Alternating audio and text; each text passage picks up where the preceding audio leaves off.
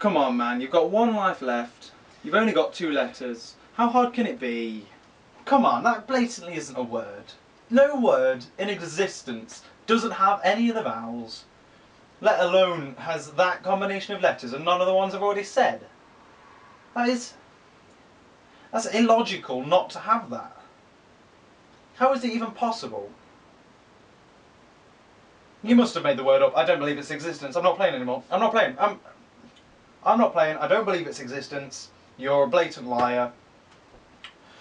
What's this week's word of the week? What's this week's word of the week? Hello, and welcome to another interesting word of the week. How are you today? It's a good day. It's really warm in here. I'm going to open a window. So this week's interesting word of the week is, I believe, in the letter S's.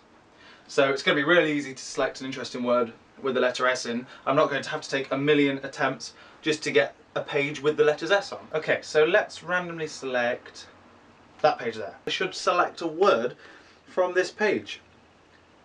And oh my god, what a word to select. This word is amazing. I literally selected this word randomly before I even read its meaning. I don't care what it meant, I was having it as the interesting word of the week. If you were playing hangman with this word, there is no way the other person would get it. Absolutely no way whatsoever. I do believe, however, that it is a very difficult word to say, so if I say it wrong, then you'd have to excuse me if I say it wrong over the course of the video. So I hear you asking, screaming in fact, just tell me what the word was. The clue at the beginning was very difficult and you can't figure it out, can you? You can figure it out because it's in the top of the screen.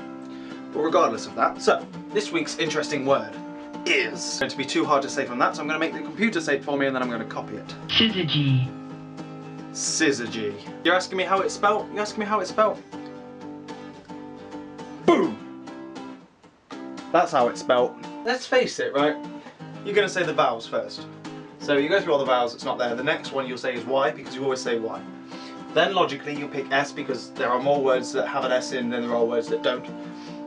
So logically your first decisions would be all of the vowels, creating with 5 strikes, then Y and S. But then how are you supposed to know that they're G and Z?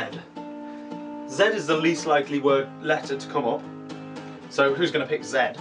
Unless you just go, Z, I don't know, you're obviously taking the mick, let's Z. Virtually impossible to get. If you're ever playing hangman, use this word.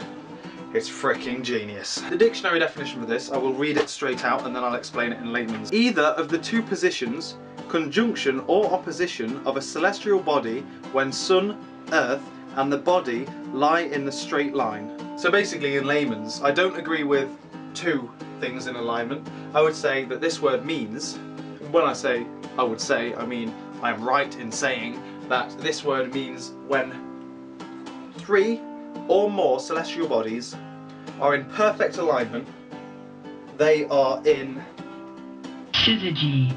In Syzygy. There you go, that's what it means. I'm not sure if you can apply it to normal things that aren't celestial bodies, as if celestial bodies are normal, but you can definitely apply it to anything out of space. Out in space, anything that's in alignment, they're in Syzygy with each other, which is fantastic, I believe. Fantastic. That's what Syzygy means. Isn't that amazing? You put that in for hangman and no one will have a clue. No one will have the foggiest idea what that word is, unless they do physics or study celestial bodies in any way, shape or form, or are incredibly intelligent, or we'll stop that list there. So, other words for Syzygy include, and by other words for Syzygy, I mean there aren't any other words for Syzygy. It is one of a kind. And I'm not surprised either. Why would you even want to create another word which has the same meaning? Apart from the fact that it'll be easier to say, but it's not going to be anywhere near as interesting, so why bother? Just out of interest, has any of you heard this word before? Would any of you have got what this word is without looking it up, or looking up on the top where it's written in plain sight? Probably over there actually, but it's irrelevant. Have any of you heard of this word before this video? I think this is the first word I've done that I haven't heard of prior to choosing it for this video. Not that I chose all the other words unrandomly. Unrandomly? Yeah. Boom! So, that's Syzygy, basically. Let's see what Urban Dictionary says Syzygy means, shall we? Let's just have a look-see. Surprisingly, there are 2 entries for Syzygy. I wasn't expecting that, to be honest. The first one is the near-perfect alignment of 3 or more celestial bodies, as in the Sun, the Moon, the Earth, during a solar eclipse, in a gravitational system. That's Syzygy.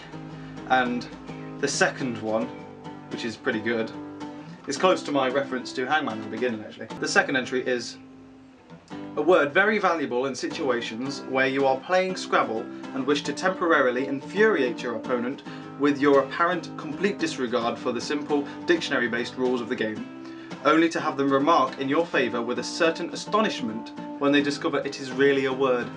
21 points for that word in Scrabble. After what, in my opinion, the most interesting word of the week, word, I will have to bid you farewell. So before I leave, I will again remind you that you can see last week's video by clicking in the top left-hand corner of the screen, and you can see next week's video by clicking in the top right-hand corner of the screen. So with myself, and hopefully you, being enlightened, I'll catch you later.